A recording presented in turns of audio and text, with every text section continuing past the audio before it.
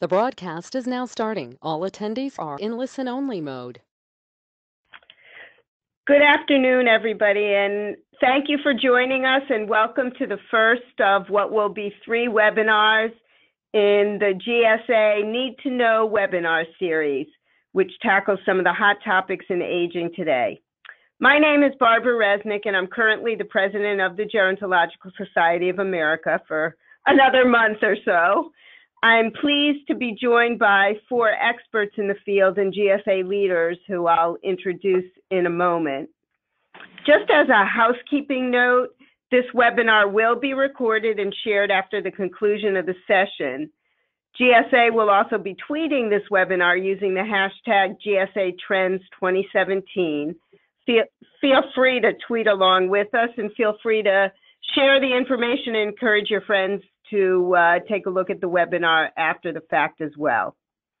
GSA is really pleased to present this first of three in a series of webinars this fall as a way to really keep us connected in the absence of our usual annual scientific meeting. The webinar topics were picked after surveying members this summer, and the overwhelming #1 selection is where we're actually starting today: top trends in aging. This year, GSA produced 4 trend reports that came from each GSA section chair. We're really lucky to have gathered these volunteer leaders today as our panel for the discussion about the trends in the field of aging. Our speakers today will be discussing topics as a panel, and we hope this leads to a really lively discussion and interaction with you as we move forward. I'm going to ask each panelist to give a brief introduction about themselves and the future of gerontology or geriatrics and what keeps them up at night. We're going to actually start with Health Science Section Chair Thomas Griebling. Hi, good afternoon, everyone. This is Thomas Griebling. Thank you, Barb.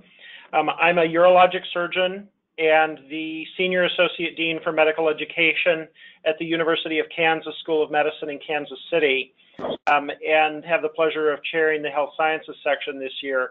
Much of my work focuses in aging and geriatrics, avoiding dysfunction in older adults, and quality of life, and then also healthcare education as it relates to aging and geriatrics. And I would say there are 3 sort of things that I think about in this topic area that keep me up. The first is demographics. We're all aware of the burgeoning growth of older adult populations, both in the United States and around the world, and this is really going to increase our needs for healthcare providers across all disciplines. And most research now shows that we're not really keeping up with that, that we will need to significantly expand our workforce to help care for patients and older adults in the future. The second is the growing uncertainty about healthcare coverage, particularly with the debates in Congress and at a national level about the different types of health plans, the Affordable Care Act, possible repeal or replacement, and there are just so many questions that are unanswered. And a large part of that really affects how will we provide care for our growing older adult population. So a lot of uncertainty there and a lot of questions about what that future looks like. The one thing that doesn't keep me up as much at night that I'm excited about is there's been great advancement and growth in our science and our understanding of many of the biological processes and healthcare processes that affect aging. So I think, you know, on a research and discovery standpoint, we're really moving forward, and I think that's terrific. Thank you, Thomas. Next, we're going to move on to Behavioral and Social Sciences Chair Carl Pillemer. Hi, and welcome everyone to the webinar. I think this is a terrific kind of event for us to be having. As noted, I'm the chair of the BSS section. I'm also a professor of human development at Cornell, and I have a faculty appointment in the Division of Geriatrics at Cornell's Weill Cornell Medical College. And I've been doing this for approximately 35 years or so. And in terms of what keeps me up at night, I'll do it as a 1.5. Really, the thing that keeps me up the most, and in which I sometimes feel like I'm in one of those dreams where you are yelling and no one can hear you, is that we are sitting on an explosive epidemic of Alzheimer's disease that it's impossible to get anybody in a policy world or a political world to pay any attention to, given the lack of, treatments or known ways to prevent it. And this is happening at the same time that family structures are changing, that are going to limit the kinds of family care resources that the boomers will have.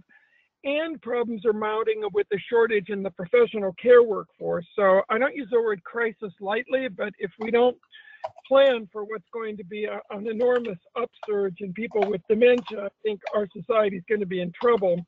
And we need to bring both policy resources and research resources together to meet that challenge. And my point 5 is an obvious one to GSA members. I stay up late at night worrying about especially the federal funding for the research infrastructure that, if it is greatly threatened, is going to diminish the careers, especially of a lot of young people trying to start out and make new major scientific discoveries in this area. And that's it for me for the moment. Thanks, Carl. And last but certainly not least is the chair of the Social Research Policy and Practice section, Kathy Sykes. Thank you, Barbara. I'll just give you a little bit of background about myself. For almost the past 3 decades, almost as long as Carl, I've been working in public service in Washington, D.C. I was on the Senate Special Committee on Aging. I worked in the office of Congressman David Obey on appropriations, at the Centers for Disease Control, at the National Institute for Occupational Safety and Health. But for the last 19 years, up until the end of August, I've been working at the Environmental Protection Agency. I just retired, and the last project that I was working on had to do with wildfire and the health effects on older people. As a retiree, I'm going to remain active in aging, the environment, and public health issues. And the issues that keep me up at night are 3. The first is the health consequences of climate change. It very much concerns me about the growing problem in this country, and obviously the lack of response from this administration to address the problem. The assaults on the Affordable Care Act that I think has already been raised, and obviously the importance that the Affordable Care Act and also doing more for those who aren't covered by the Act, or issues such as long-term care that isn't, we haven't gone far enough there yet.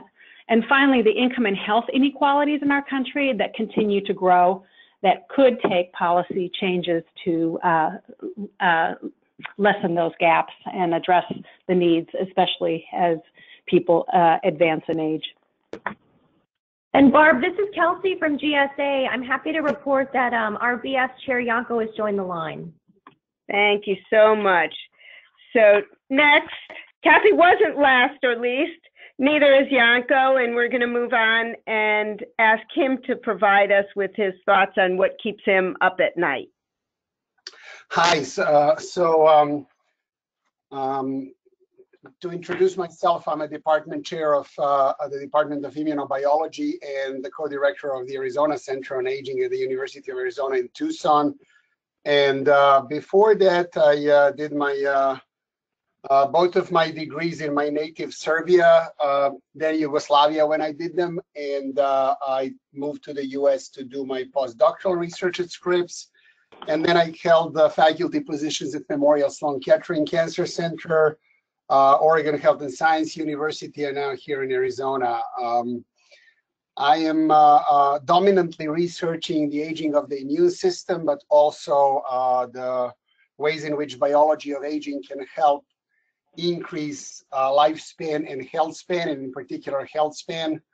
And the things that keep me up at night would be, again, 3, and some of them are concordant with some of what you have heard before.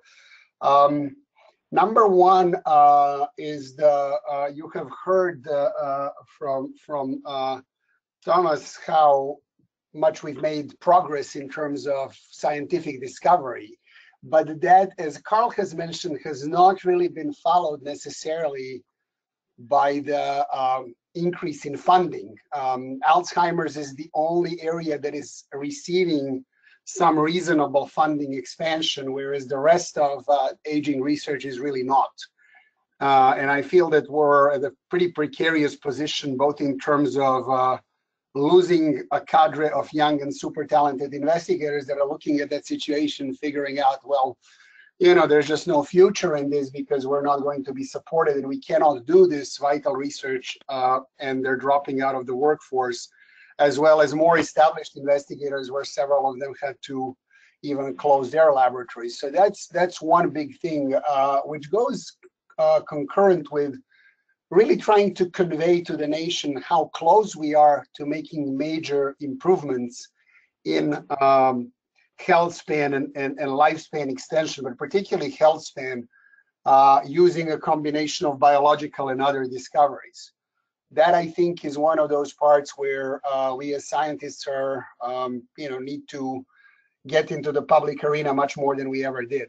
The second thing that keeps me up at night is making sure that we, in the area of aging, manage to cross the barriers of our individual disciplines and talk about these issues that are common to us, and then be able to both perform research and help people in practical ways to really benefit from what we have in individual disciplines. We still have language barrier, even between, like, say, health sciences, but biological sciences, and even more so between other branches. And so that requires continuous work and continuous vigilance.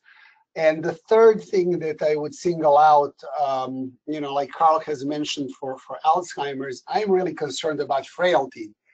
And frailty is a syndrome that sits about 30, 35 years behind Alzheimer's in people's understanding of how pervasive it is. But the incidence is very similar to Alzheimer's. And this is the phenomenon where people lose muscle mass and other things happen to them. And, the first thing that's going to happen, it's an adverse event that's going to happen, can really push them over the border where they have very, very bad health outcomes.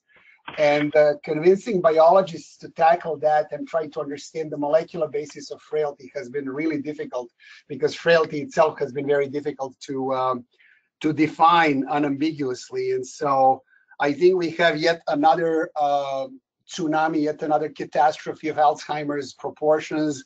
Numbers are very similar in people over 85 and 80 and so forth, and yet we're not really hitting it research-wise nearly as hard as we should. Thank you so much. So I want to move us now into beginning some questions that are sent by our GSA members previously.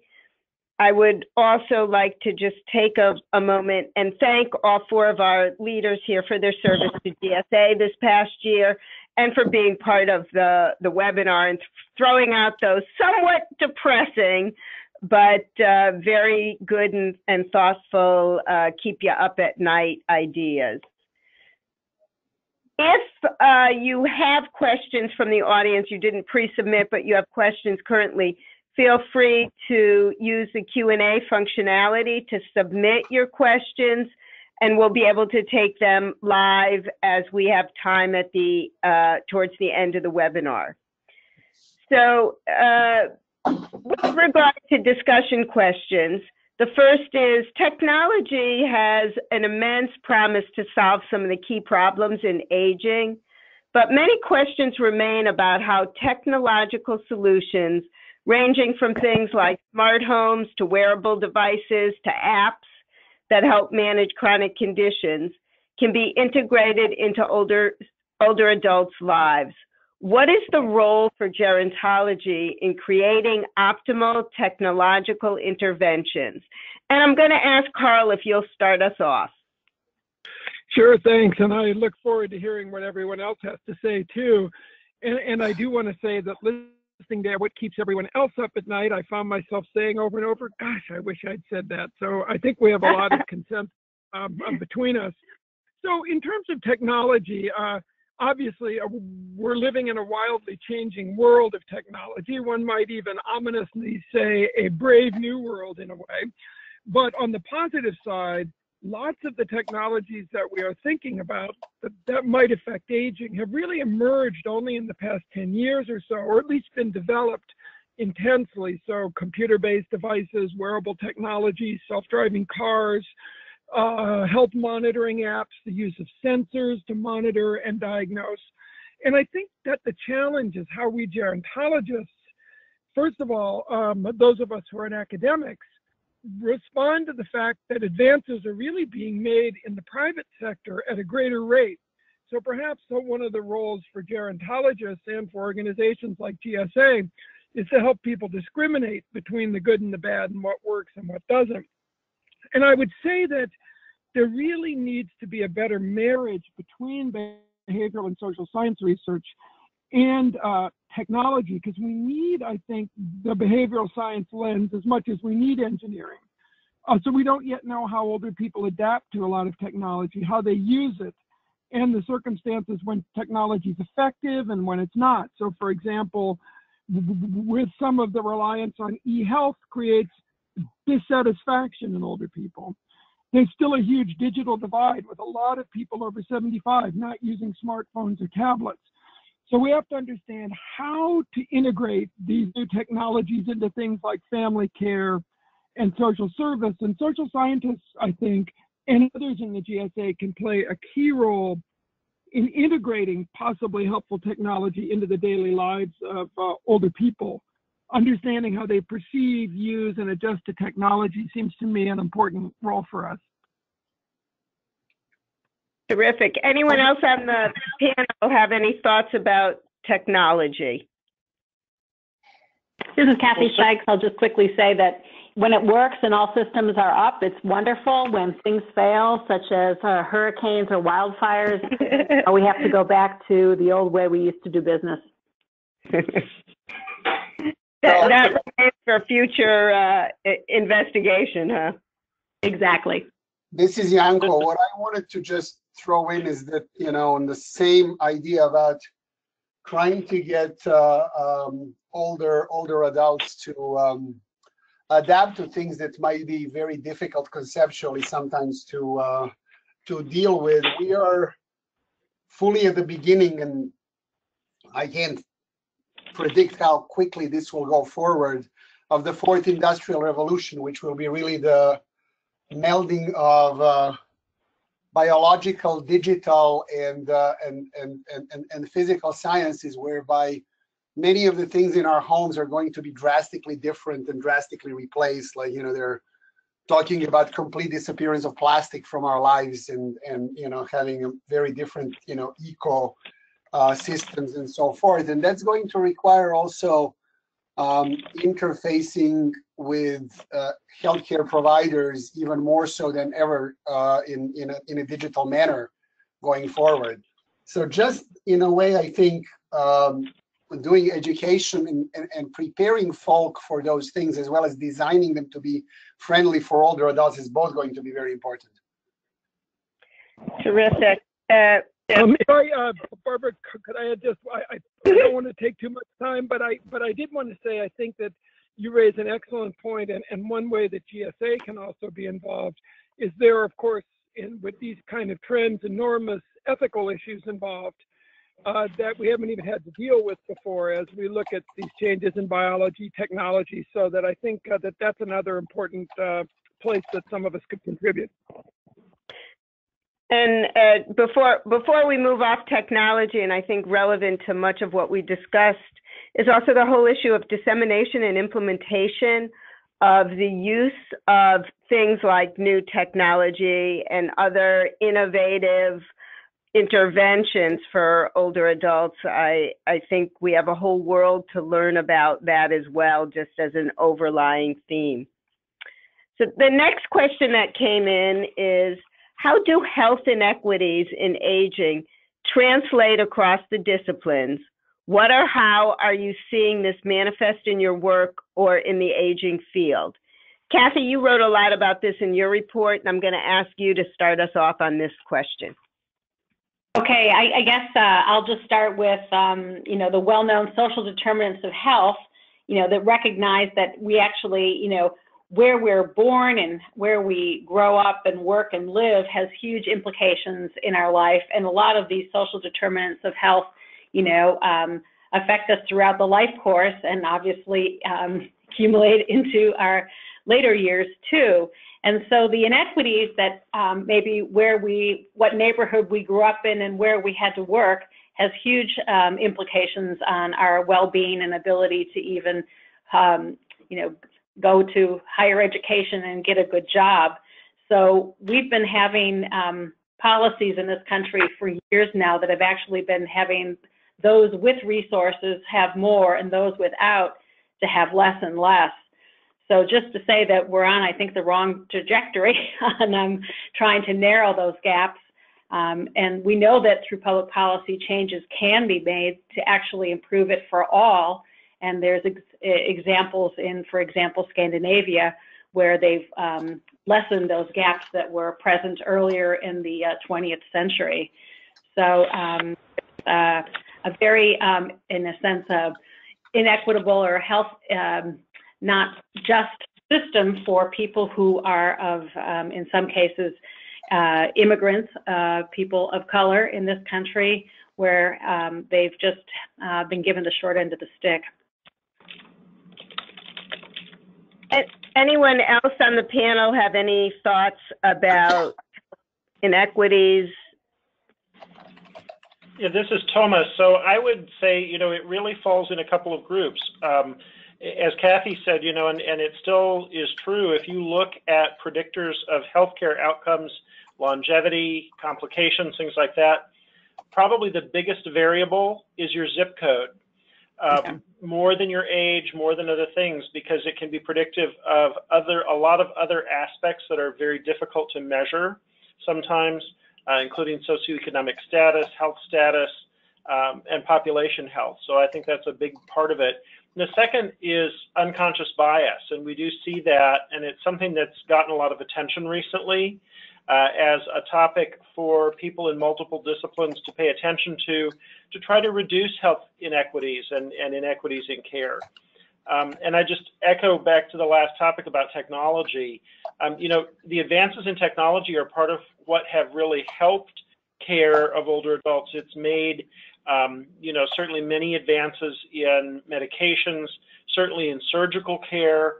Advances in technology have led to improvements and an ability for some people to maybe have care that they never would have received in the past. So those would be the things I'd think about. Kathy, second, can I just quickly say that it's actually been calculated by the Joint Center for Political and Economic Studies that had we closed the gap on health inequities between 2003 and 2006, we would have saved in direct medical expenses $229 billion. Aha, perhaps more money for research and aging. Yeah, this is Yanko. Just to add to this, usually people, when thinking about disparities, there's a lot of immediate thought that would go to socioeconomic, behavioral, and other aspects. But we also need to understand really biological foundations of it. And there is, an awakening, I think, across the NIH, but in the appropriations, I think that if, this money doesn't move them that you just said, talked about, nothing will. So the next question that came in is focused a little bit more on policy. And while the policy webinar, which will be presented next month, will go further into the topic, the question is, how does healthcare financing affect the older adult in your area of research or work? Yanko, perhaps this specifically applies to the biologists in a research capacity. I know you've touched on this a little bit, but is there anything else you want to say to address it? Yeah, I think it is a major issue. Normally in the U.S. we've always had periods of expansion and contraction of funding for federal funding for biomedical research and research in general. If you look at the budgets of the NIH, the cycle would usually be about 4 or 5 years. There would be a downturn, unfortunately, some laboratories would close. We would have a little fewer people going into the training pipelines, but then things would bounce back and they would be, resuming again, and we would reinvest. What has happened, unfortunately, since 2001, as we started fighting several wars simultaneously, and then were hit with the economic downturn in 2008, we really have not had, we have had an effective shrinkage that lasted well over 15 years. And that has really cut the workforce almost by a third in biomedical sciences. And that happened all at the same time when we were making most phenomenal advances in history, particularly on the side of understanding how plastic and malleable the aging process is and how much we can influence it even very late in life. So that is again where, particularly for biological sciences, losing your lab and having to fire people and then hoping to restart down the line just doesn't work like it would in the small business ever, because the workforce is extremely skilled, and once you have lost the momentum, it's very difficult to regain it over even several years. So from that standpoint, you're right. I think that the medical side, but also other parts of research are quite vulnerable to these fluctuations. Sometimes very difficult to convey that to the policymakers. Kathy, you discussed cumulative advantage and disadvantage in the SRPP Trends report. How does that research influence policy decisions made down the line? That's a good question. The cumulative advantage and disadvantage research really provides the evidence to justify changes in our policy, our public policy. And these inequities, start out early in life and they accumulate through the lifetime. And therefore, there's greater inequities that are manifested, in our later years. And public policy changes are needed to help affect people's lives, both in early life as well as later life. We're very well aware of all the programs that support older people in later years, such as Medicare, Medicaid, and Social Security. But in addition, we need to guarantee access to higher education and ensure that there's subsidies for healthcare under the Affordable Care Act. And also we have to promote affordable housing ownership that would actually narrow the inequities over the lifespan. And if I may just quickly say, in education, when people get college degrees, workers fare much better than those who only have a high school degree. And those jobs not only may pay better, but they often offer benefits such as pensions and healthcare that don't come with minimum wage jobs for the less skilled folks. So universal education is critical for college. Also, owning one's home is, as opposed to renting, really ensures that someone can accumulate wealth over a lifespan. And I'll just say that the Urban Institute said that Blacks and Hispanics are less likely to own homes, so they are often missing out on that powerful wealth building tool called home equity. 2/3 of home ownership tax subsidies go to the top 20% of taxpayers, while the bottom 20% receive less than 1% of the subsidies. So therein lies one of the inequities. And finally, as I mentioned earlier, narrowing the gap on health inequities is super important. And the social determinants of health are determined by both biological, social, cultural, and environmental factors. And we do need to keep the Affordable Care Act in place and actually expand it to populations not covered and for types of services not covered, such as long-term care, to help close this gap. And I'll just mention, too, I can't help but pass by that the Senate voted actually to deal with their budget resolution on making more room for tax breaks for the wealthy by cutting $1.5 trillion from Medicaid and about $500 billion from Medicare to help pay for those corporate and billionaire tax cuts. And these cuts, if they're approved, of course, would have huge implications on those with less resources and our elders. Thanks for that report. In the health science, Barbara, I was just going to say, No, you go ahead. I was going to go on to the next question. So if you have something related to the policy decisions made down the line, go right ahead. Well, I was just going to say that in terms of a great advance, to dovetail with Kathy's point, one of the major advances, I think, in social science have been the advent of very long longitudinal studies where now we have a clearer picture of how much, for example, early childhood adversity, childhood poverty, difficulties in adolescence and beyond extend and persist into very late life. So I think that the points Kathy's making are actually really effectively bolstered by a lot of this new, very long-term longitudinal social science research. So I think that that's helping to provide some of the evidence base for these policy ideas. So in the health section report, Tomas, you mentioned the exciting innovations to extend lifespan, but how are we going to balance that with cost? Well, I think it's a really intriguing question, Barbara. I mean, you know, some of the innovations are life extending, but many of them, and I think, you know, where there's been a real strong focus has been on preventive care. So many older adults are now living longer, but they're living healthier lives. You know, and we talked about that earlier. You know, we had mentioned that it's not just life extension, but health extension. So I think that that sometimes can, you know, help balance that out. There may not be as much healthcare direct cost associated with people if they are healthier as they age. Now, there are some challenges with that. Many older adults are now starting to delay retirement plans and finding that they feel that they may need to work longer in the workforce in order to have enough money for retirement. So it's affecting some behaviors like that. The other thing that I would put out to think about is most studies show that the largest total amount of healthcare expenditures for individuals tends to occur near end of life.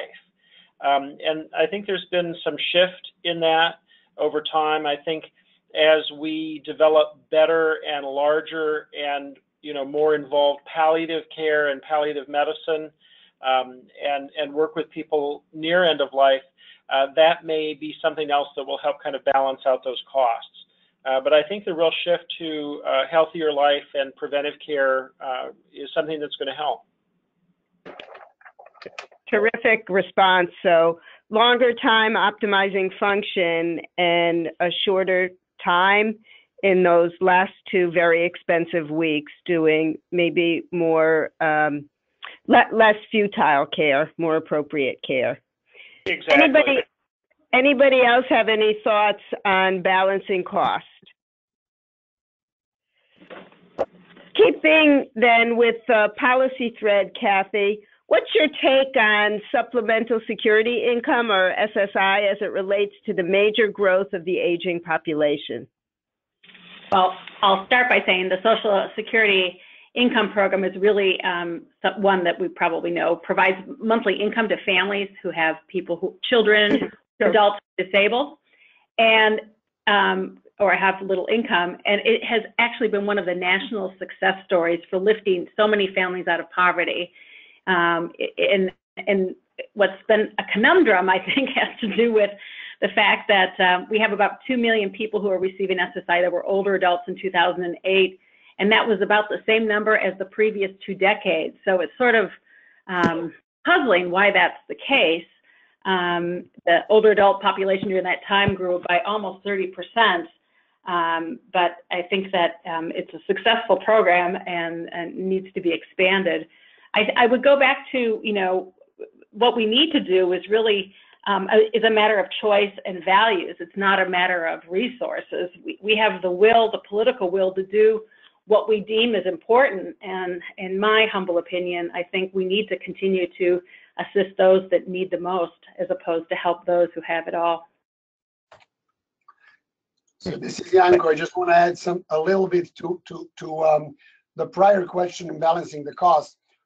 If indeed we're successful at increasing health span in people by whichever means we do that, I would fully expect that many of these folks will not want to stay at home and would rather return back to the workforce in some capacity, helping shoulder the societal burden of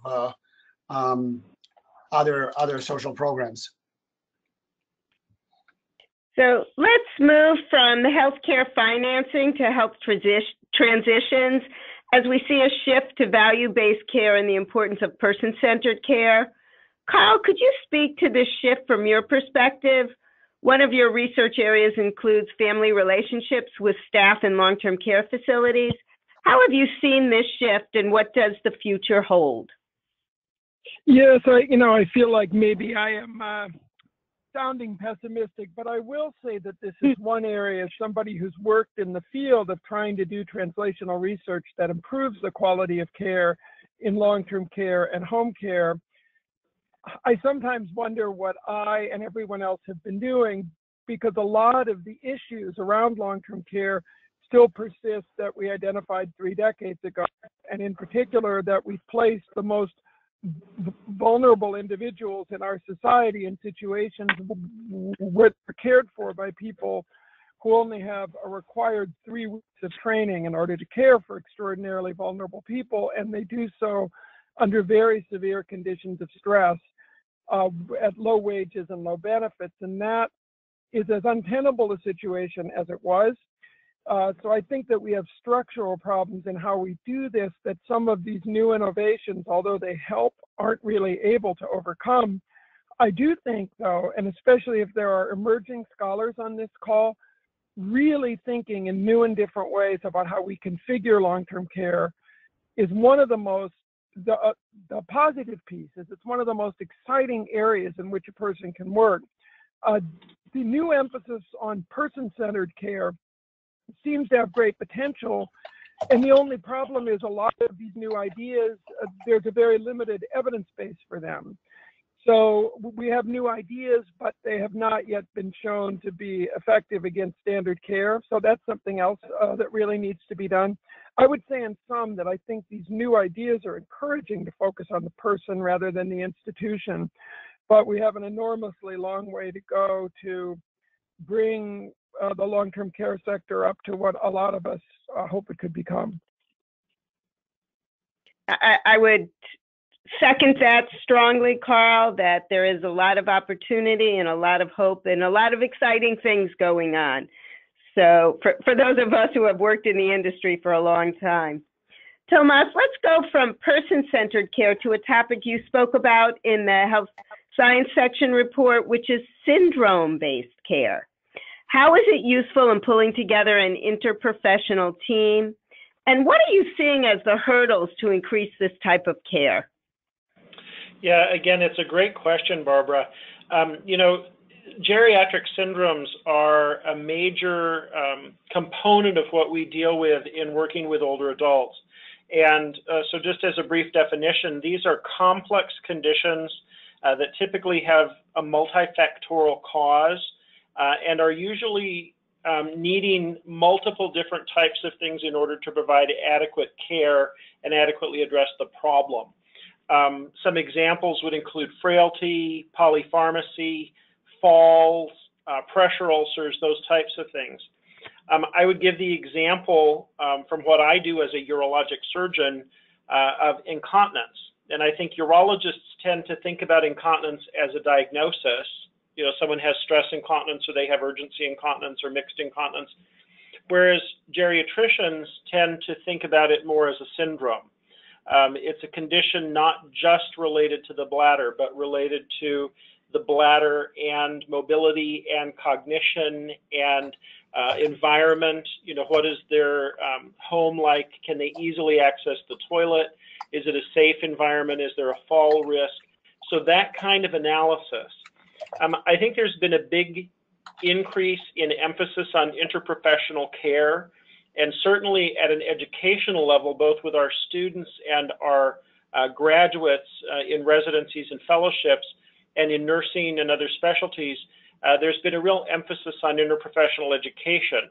I think the benefit is all of the different professionals can bring their viewpoint to the care of the patient and really provide more of a comprehensive view. The biggest hurdles, I think, have been putting together teams, often at individual sites. You know, everyone's so busy and we see so many people that it can be difficult sometimes to organize those types of teams. And then I think financing and reimbursement have in some ways been a barrier to this. There are some changes that I think are happening. You know, now there are some providers that will, or payers that will cover, you know, telemedicine, for example. I'm involved right now with a multi-center group on a clinical trial sponsored by NIA that's looking at providing group behavioral care and training for older adults with incontinence. So that could lead to some efficiency and economy of scale rather than having to do everything on a one-to-one basis with patients. So I think really focusing on syndromes can help prevent further decline for patients and may help improve outcomes. Terrific. And I would also stress that the interprofessional team may help to efficiently address syndrome-based care. So very exciting way to think about things. Janko, from your biological science trends report, you say that health is not the absence of disease. Could you dive into what you meant by this? Yeah, that's something that I think when you get into close specialization by discipline and by area, it might be something that we occasionally tend to forget, and that is that our global ultimate goal would be to produce healthy and happy older adults.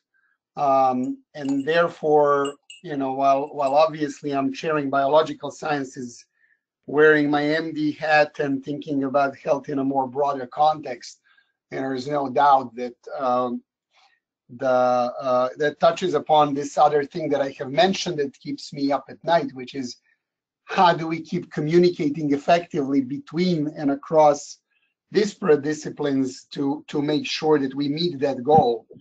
And that I really believe is one of the major challenges, where, you know, somebody walking out of a physician's office might be considered in good shape by that particular physician.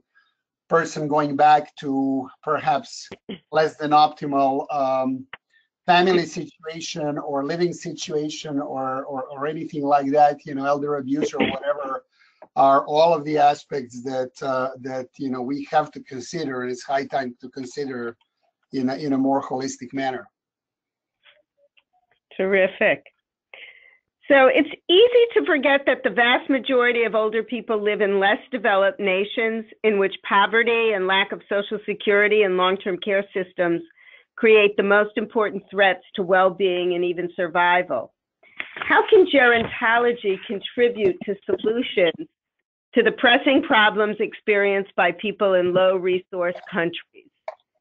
In Janko's Biological Science Trends report, he discussed extending the human lifespan into the early hundreds with a commensurate extension of the health span. I'd like to first ask you, Kathy, what does that mean from a social perspective? And then Carl, how does that change intergenerational relationships and life course transitions?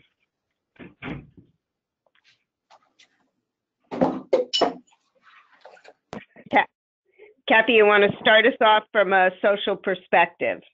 Sure, sorry, I was on mute. I was going to say that I know there's been some research that suggests that centenarians are not a prototype, but there are some, you know, self-reported similarities among the centenarians. One is that they're very good on self-efficacy.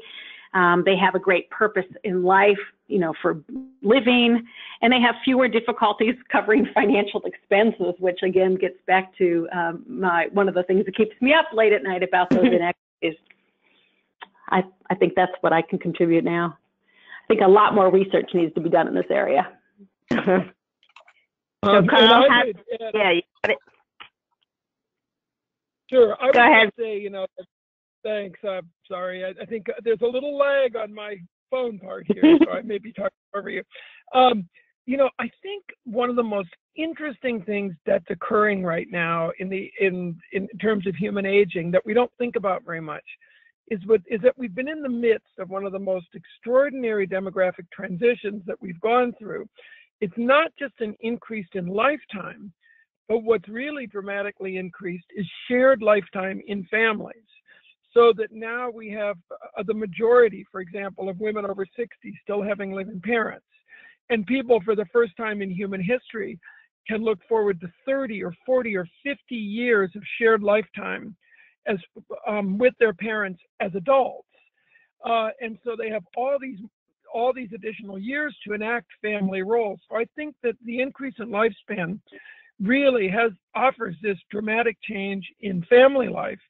On the positive side, it means older people are able to contribute in vast ways to families that they may not have been before. But I think the work of Janko and others on increasing health span is critical, because the one thing which I will finish by saying is that lots of our services and planning are oriented towards the parents of the baby boomers who were insulated from some care needs by having very large numbers of offspring and entering into old age in intact marriages.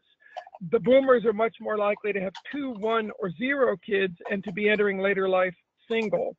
So we're a little bit in an area of what sociologists call structural lag. The population has changed and social circumstances have changed, but our thinking about what family support is hasn't caught up with this very different reality of long lifespans together, but far fewer people in each generation to help one another. So I think that's the important trend that we have to look towards in the future. Terrific. So I'm picturing in my mind robot members of the family to help with the caregiving, which is going to extend for longer. Yep, we're almost there. It's just a little, as Kathy said, there may be a lot of inequities because it may be very expensive for a while. So each of your trend reports discuss what you find as hot topics right now in the field. If you had a crystal ball, do these trends change much in the next 5 to 10 years? And if so, how? How about if we start with you, Janko, and we'll let each one give us your thoughts about the future, next 5 to 10 years. I think for the next 5 years, what I have outlined will remain hot and important. We touched on one topic that I did not explicitly mention there, and I believe, and those are that's going to be the research on disparities and understanding disparities from the biological standpoint. And I believe that will most likely manifest itself as advances in understanding what we call epigenetic changes, the ones that are happening that are not encoded in our genome, but that are a product of our interaction with the environment. That's the only other area that I see really potentially exploding over the next 5+ years. And that could be very well what might explain in the end some of the disparities whereby, maybe psychological or psychosocial stress is modifying the biological functions or components of the cells and molecules so that they will operate differently. Tomas, how about you?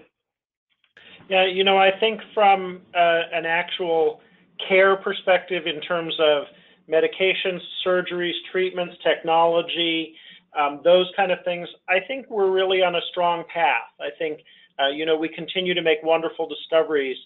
Certainly the workforce is probably one of the biggest issues that's going to strain the system. We are far behind in training the number of nurses and physicians and pharmacists and therapists that we're going to need to really provide outstanding care to a really growing, rapidly growing population. So I think that's really one of the biggest challenges. And then really, I think the biggest imperative is policy. We as a country are now so politically divided that it's becoming more and more difficult for the legislature to really get anything accomplished. And I think Congress is going to need to come together around healthcare and find something that will really work. with the best, in mind for our patients and our providers as well, and trying to keep it from being less political and more focused on what we really need to do for our society. Terrific. And Carl? Yes, thanks. I'd come back to technology to say that I think over the next 5 to 10 years in particular, the explosion in technology makes this the best of times and the worst of times in the short run, because that's hugely positive, but the danger is that all this new tech, especially in the private sector, is going to involve false starts and honestly hokum. And with the oldest old being less tech savvy and also from other research more amenable to persuasion, you could have people misusing it. So that's one. I'd say the emergence of new structures to replace the care that family gives is one. And I want to second what Kathy said. I think that in the next decade, understanding the effects of environmental assault on older people, given that about 2/3 of people who die in any of these environmental disasters are older people. This is a problem of aging. And I think if there is accelerating climate change, we're going to have to really rethink all kinds of things, from where elder facilities are located to how we protect older people from extreme events. So sorry, Kathy, I stole yours, but I really do agree with you on that. No, I think it's great, Carl. May I, Barbara? Go right ahead. Okay, I was going to say, I'm glad you brought that up. I will say that as a retiree, I have a lot more freedom to speak than I did a couple months ago. So, Carl, I would have written my trends report on the environment, but I was still working at EPA, and that would have never gotten out of the agency. So I will say that I agree that it's a policy world that we have that's going to impact our future, 8 to 10 years. And it really deals with Trumponomics and whether there is success in bringing Congress to the table to agree with, block granting our Medicare, Medicaid program, the environmental assaults on safety and health are, incredibly scary, I guess is the best way to say.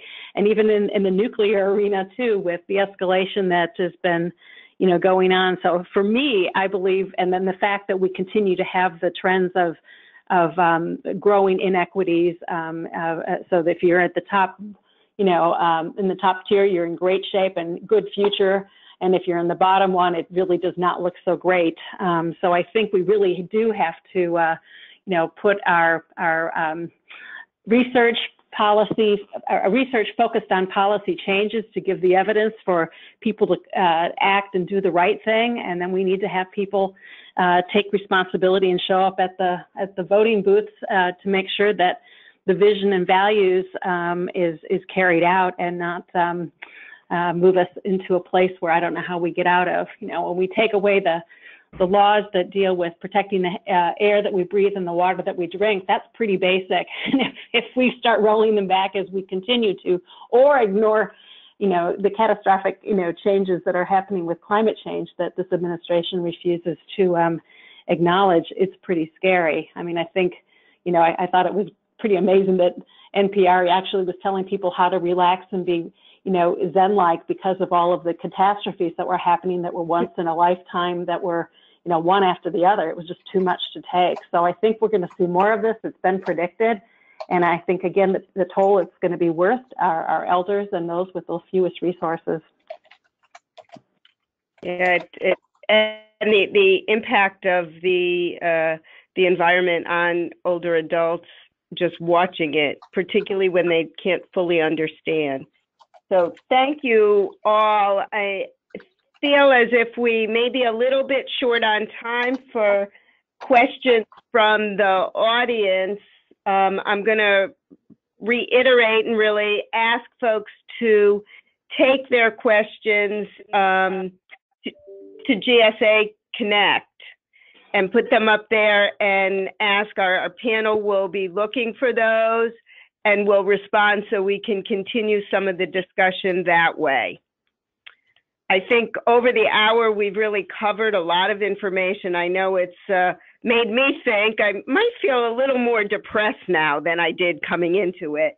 But I think there's also a lot of really exciting things happening, and a really For those of us working in the world of geriatrics for a long, long time, it's really a time when, for the first time, people are beginning to wake up and say, wow, this is an important area to look at. So I think that's something that we can be positive about. A lot of work to do as well, and a lot of opportunity. I think we've touched on some of the cutting edge areas of research and practice, as well as policy. And I really do feel lucky to have gotten the input from all four experts here. And thanks to those who submitted questions and for those of you who are submitting so that we can continue this discussion. I also want to take a moment to really thank again our 2017 section chairs for their contributions both today and throughout the year. It was a very different year for GSA, given that we didn't have our traditional annual meeting. I look forward myself to reading the 2018 trends reports, which will be written by our incoming section chairs in the coming year. As a reminder, again, this webinar was recorded and will be shared on GSA Connect later this week. To keep the conversation going, head over to the open forum now to answer and to submit questions as I've suggested. The next seminar in this series will take place on Thursday, November 9th at 2 p.m. Eastern Time.